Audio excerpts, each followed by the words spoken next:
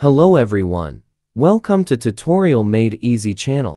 As shown, I will show you how to make this application that accesses the MySQL database on a hosting server on the internet. Otherwise known as CRUD, stands for Create, Read, Update, and Delete. There are at least 3 things that need to be prepared beforehand. The first is the API. It stands for Application Program Interface, which is the interface between the application and the server where the database is located. It contains some functions to create, update, insert, and delete a data. It is written in PHP. You can find the download link for the API and the database for this tutorial in the description.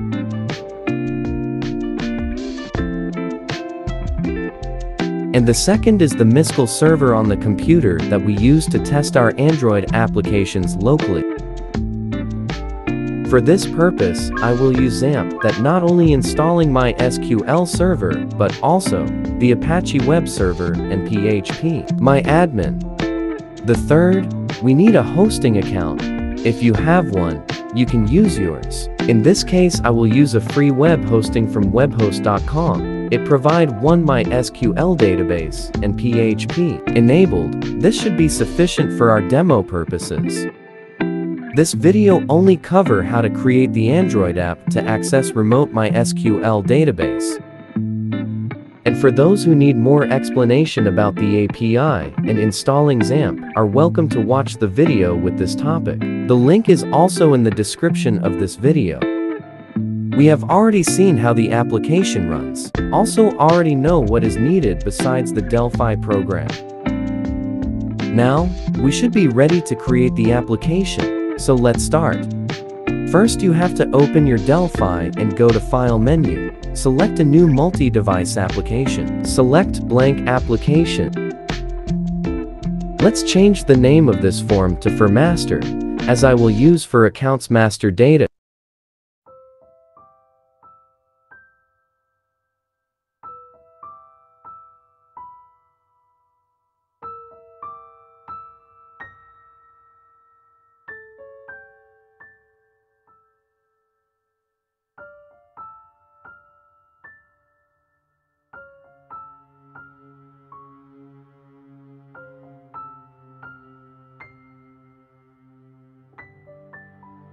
Save this form and the project.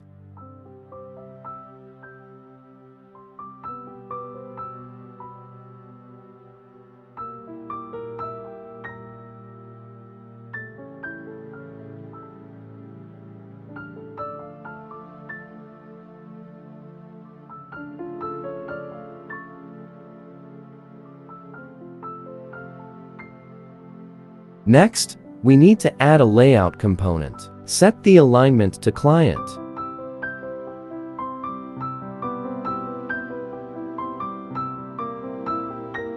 Then add a tab control inside the first layout and set the alignment as client 2.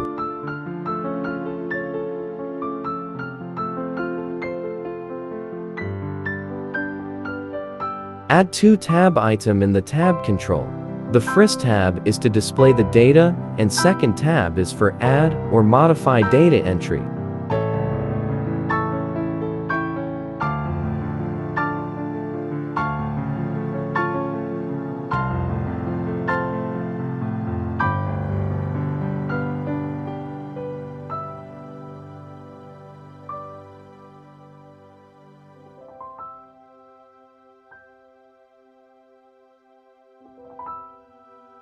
We need to change the value of tab position parameter to dot.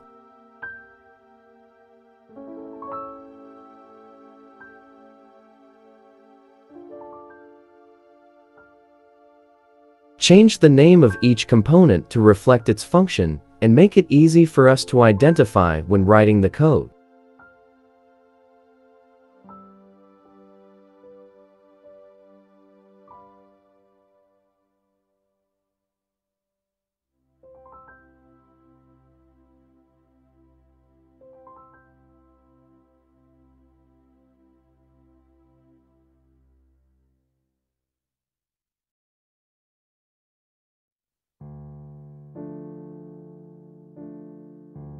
In the first tab item, the tab for listing the data, add 2 layouts component, 1 corner button and 1 listbox component like this.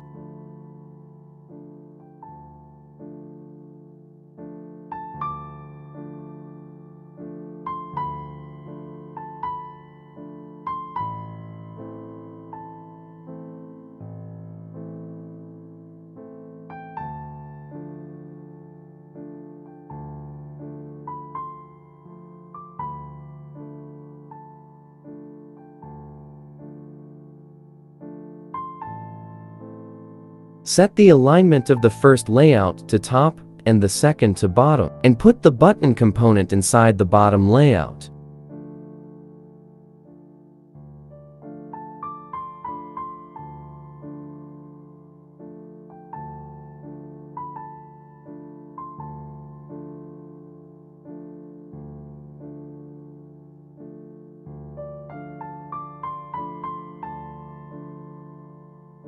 Set margin bottom parameter of the bottom layout to 40, and set the alignment of the button to client.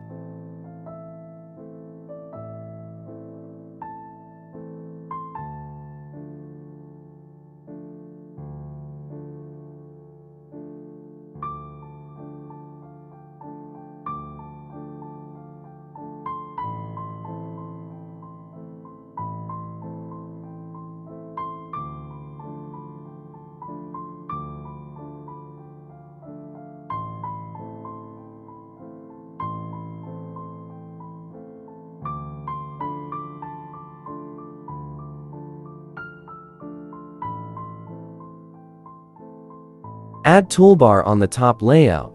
Set the toolbar alignment to client.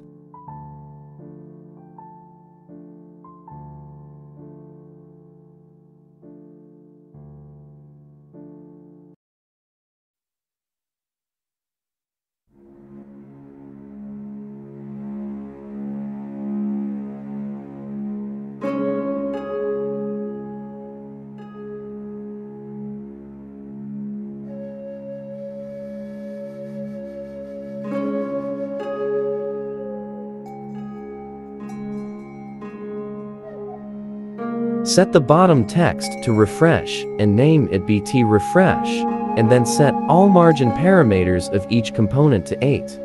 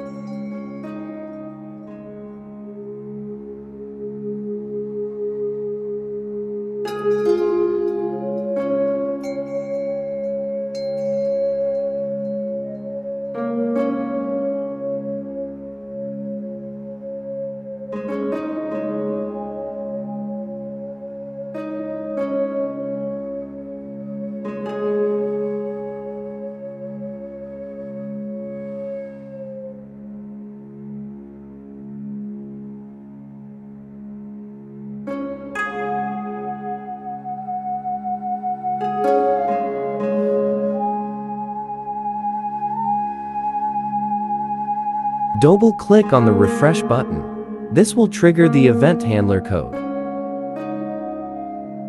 Type listData into the refresh button event code, and then create a procedure called listData. I have prepared the code. I will copy this code first, and I will explain later. You can download full source code from the link in the description.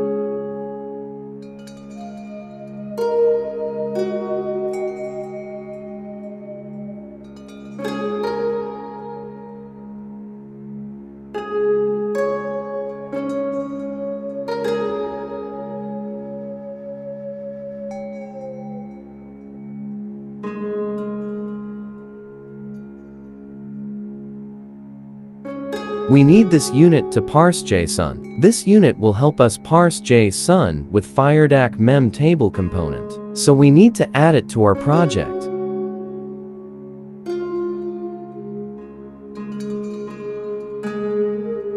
From Project menu, click Add to Project, and then select the file.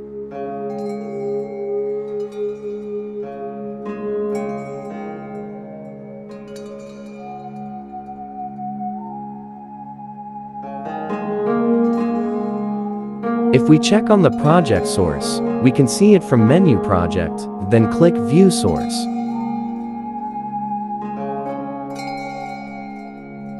Next, let's write list data procedure, the procedure to display the data inside the list box.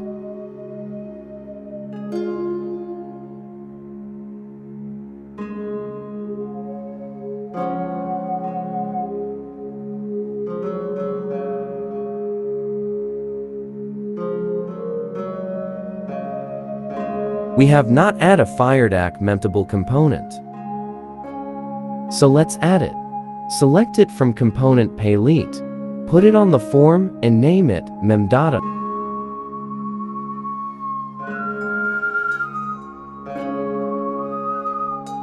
Let's try to run it. Use Windows as device target. There is an error. It looks I have missed end of the procedure. Let's fix it.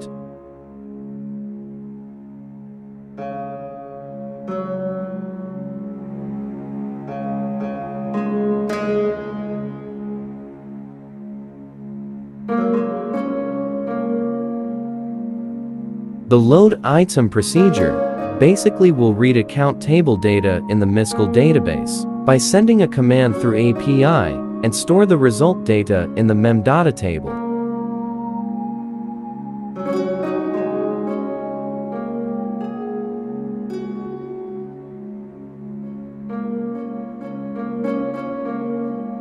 The action or command name is load item, which required some parameters. They have to be matched with what already defined in the file named API CRUD.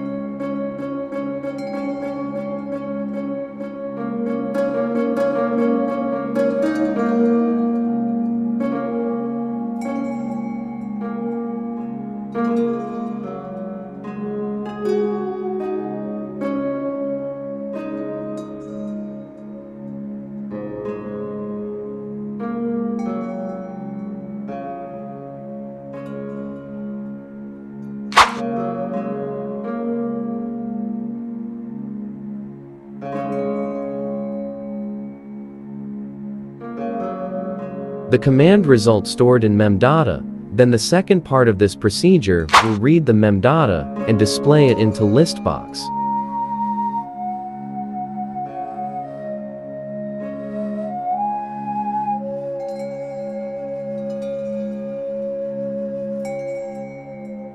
Let's see if it works.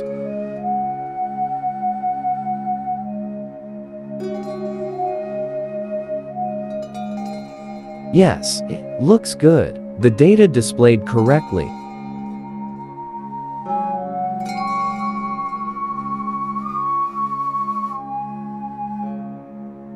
Try changing the data order and see if there is any change in the appearance.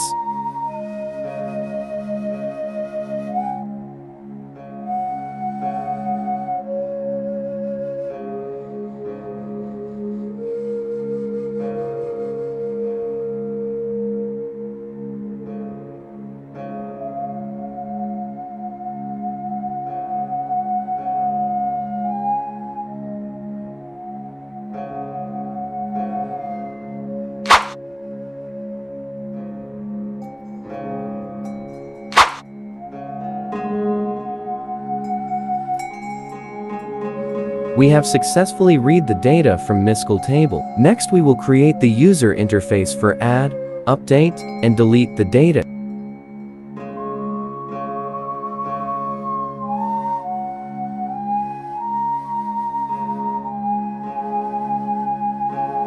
In the second tab item, add layout component, set the align property to top, and add a corner button inside it. Set the align parameter to client.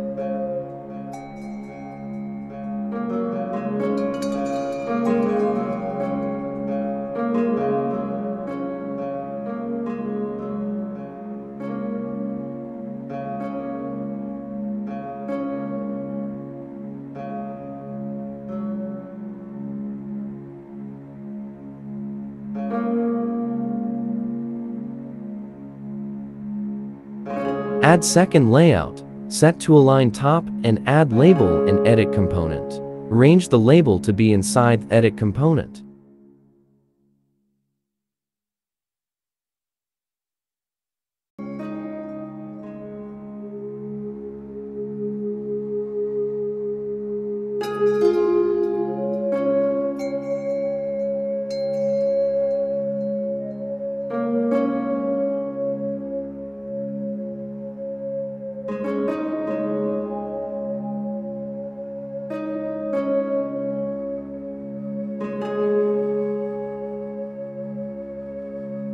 Set the align and the margins properties, then edit the name of the component.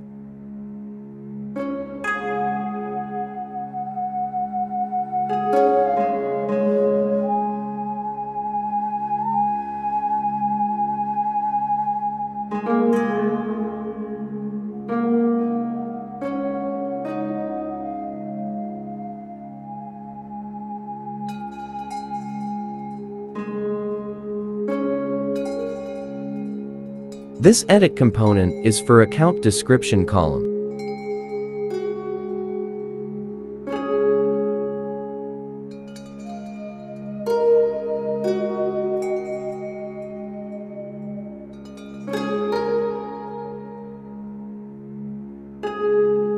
Let's add the third layout and add 2 buttons inside it.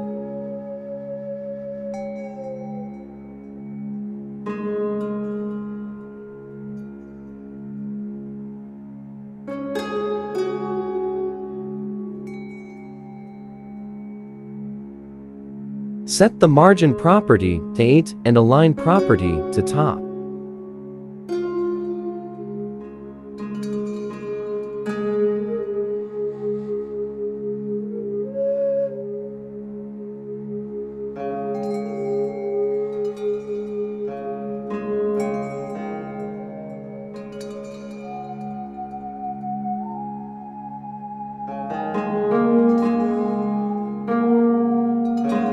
Next, set the button name and text to save and delete.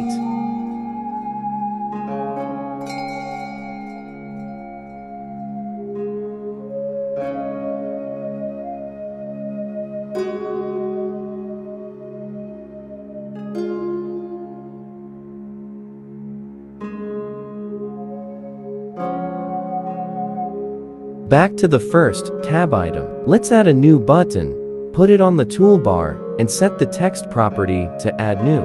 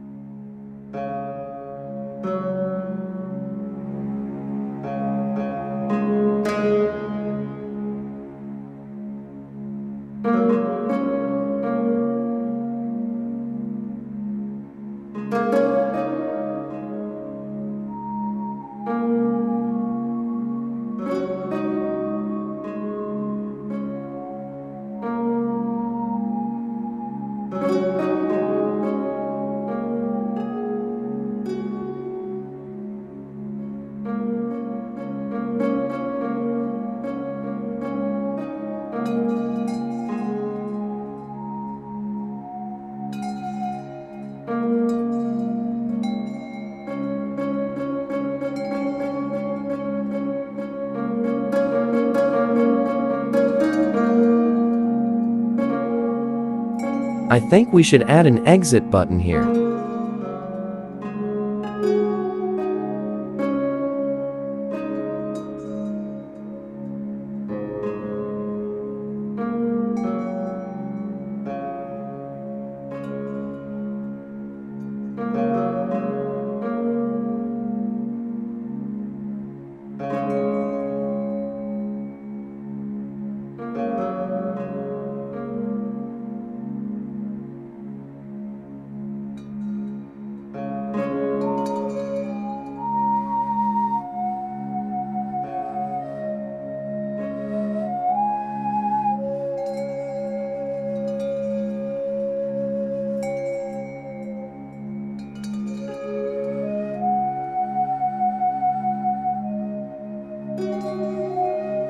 Let's add the event handler on click button, so that way at click it will terminate the application.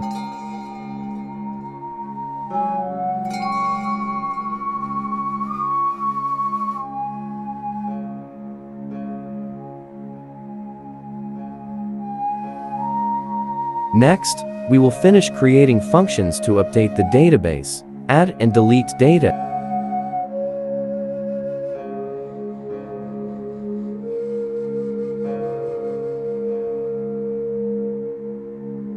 I have prepared it.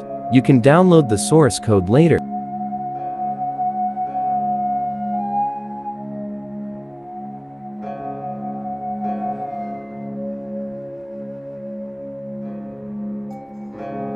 There are 3 constants that are defined. API root is the address of the API server that we will use. I've done the setup on localhost on my laptop and on 000webhost.com.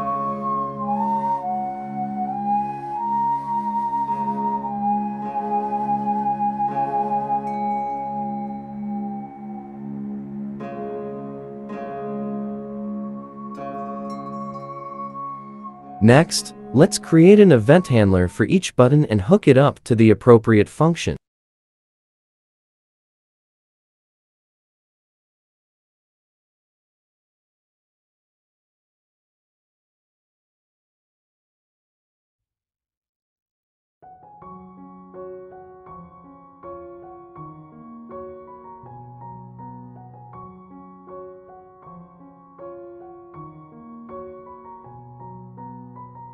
For example, for the Add New button, after clicking, it will switch tabs and set the process value to sinsert, so that when the Save button is clicked, it will run the function of adding data.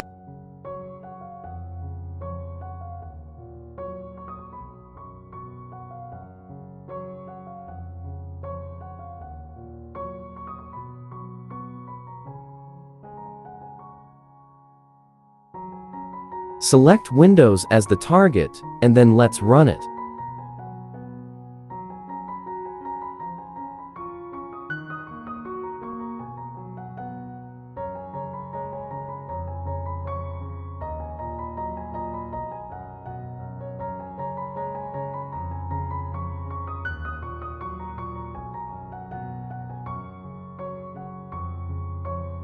Next, let's continue. Create an event handler for each button and hook it up to the appropriate function.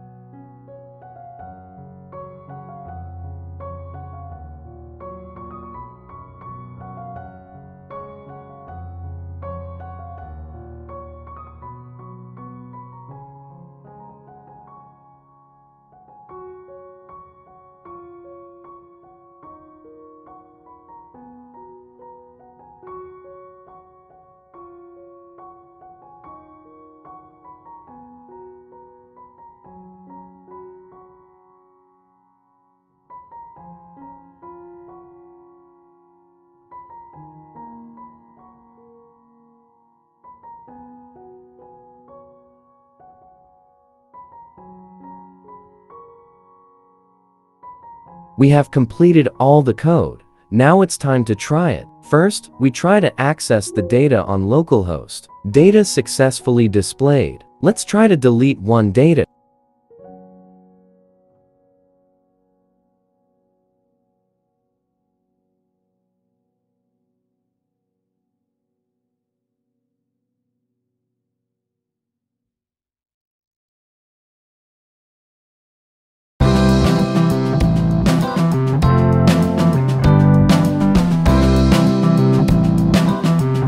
Now change the target platform to Android, but the MySQL server address remains localhost. Expected result is failed. Now change the server to webhost.com and try again.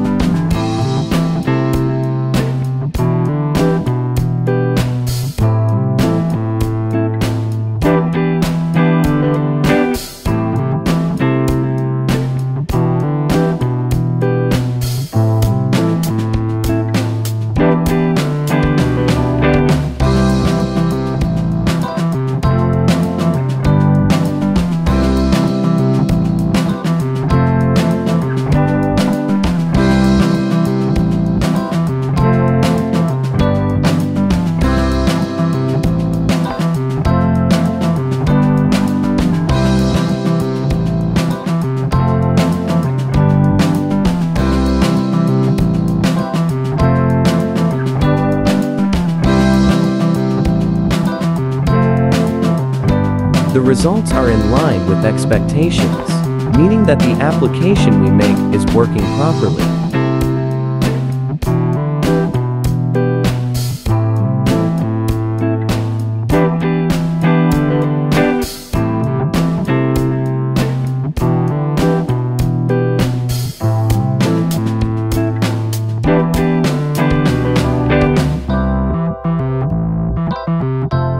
Thank you for watching. See you in our next video. Don't forget to subscribe, then click the bell.